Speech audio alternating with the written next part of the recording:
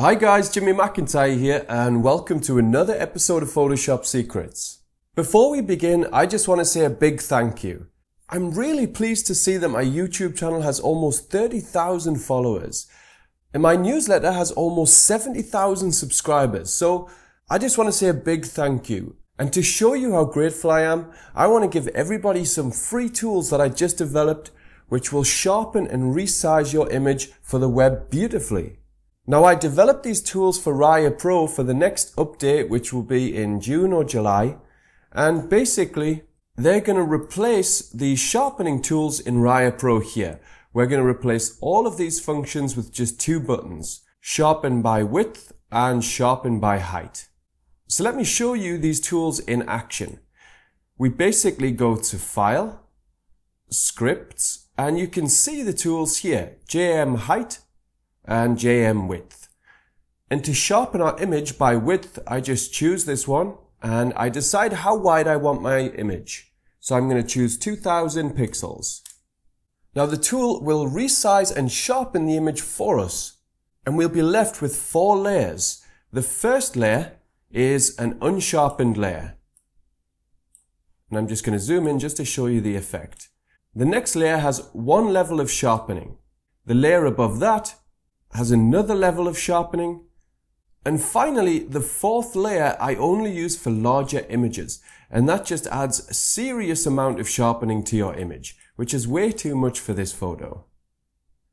So as you can see, these two tools are really cool. And Raya Pro users, not only am I going to add these to the panel, I'm going to add some more really cool functions as well, just to make our life a lot easier. But for now, everybody can download these tools on Shutter Evolve.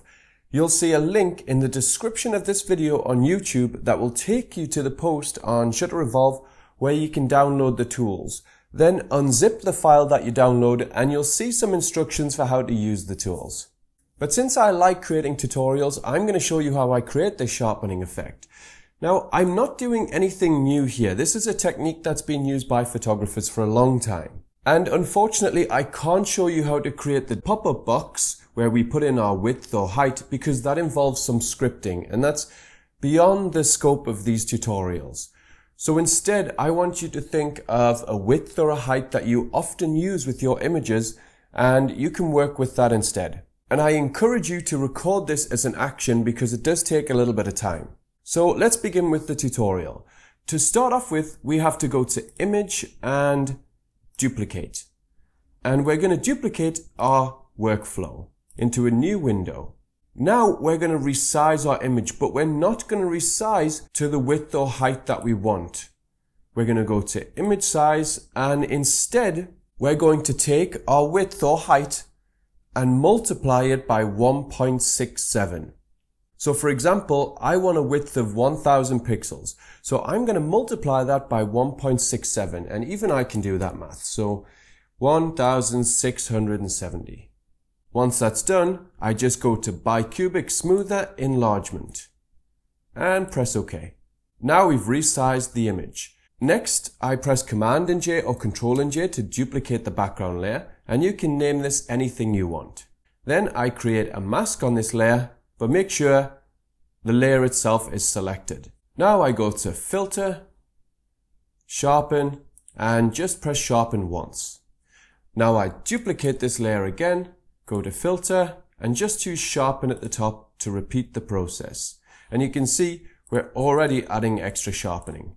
And one final time, we duplicate this layer and go to Filter, Sharpen and Sharpen again. Or we could have just done Sharpen there. Now I make this layer invisible. And finally, we go to Image, Image Size, and this time we choose the correct size that we wanted to work with. So I'm going to choose 1000 pixels and just press OK. And now we have our finished sharpened image. So if you're recording this as an action, you can press stop now. And that's it. But really you don't need to do any of this. You can just download my free tool and have some fun with it that way instead. So once again, thank you all very much for watching my YouTube videos and subscribing to my channel and newsletter. I really appreciate it and I hope that you find these tutorials useful that I create. I certainly enjoy making them and it's great to hear when some people are finding them useful.